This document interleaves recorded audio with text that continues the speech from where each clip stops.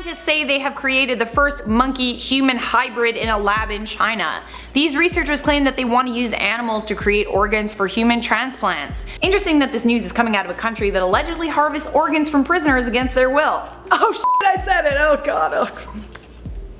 Welcome back to InformOverload. We do the news and make it entertaining. I'm Charlotte Dobre. You should like, subscribe, please.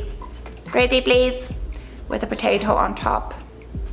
Fine, you're lost. For the first time ever, scientists have created embryos that are part human, part monkey. Their research was led by Spanish scientist Juan Carlos Ispizua, and his team was Spanish. The team says that they injected human stem cells capable of creating any type of tissue into a monkey embryo. They conducted the experiment in China in order to get around a ban in Spain. You know, because we all know the questionable medical experiments that are not a rare occurrence in China. If you aren't aware, many whistleblowers have come forward with claims that the Chinese government imprisons peaceful practitioners of the Falun Gong spirituality and harvests their organs without their consent, killing them.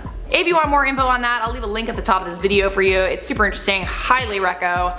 But anyways, back to the story. Ethical concerns have arisen over the experiment because people say that human stem cells could migrate to the brain. Angel Raya of the Barcelona Regenerative Medicine Center said what happens if the stem cells escape and form human neurons in the brain of the animal? Would it have consciousness? And what happens if those stem cells turn into sperm cells? Definitely a valid question to ask if you don't want a Planet of the Apes scenario on your hands. Estrella Nunez of the Murica Catholic University, who's the project collaborator, said that mechanisms were actually put in place so that if human stem cells did migrate to the brain, they would self-destruct.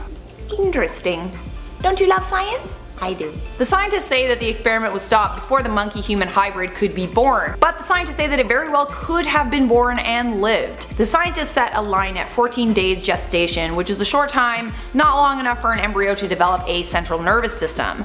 All embryos are destroyed before that happens. Ethical concerns always keep these types of experiments from happening, but who knows what might be possible if they weren't illegal in many places. People wouldn't have to die waiting months or even years for an organ transplant, because people who are on the list for an organ have to wait for someone to die in order to get their organ.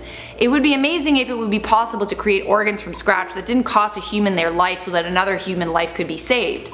The problem is, these types of experiments are very costly. It's hundreds of thousands of euros to carry an experiment like this out. The lead scientist, Ispizua, was actually the same guy that created the first human-pig hybrid in 2017.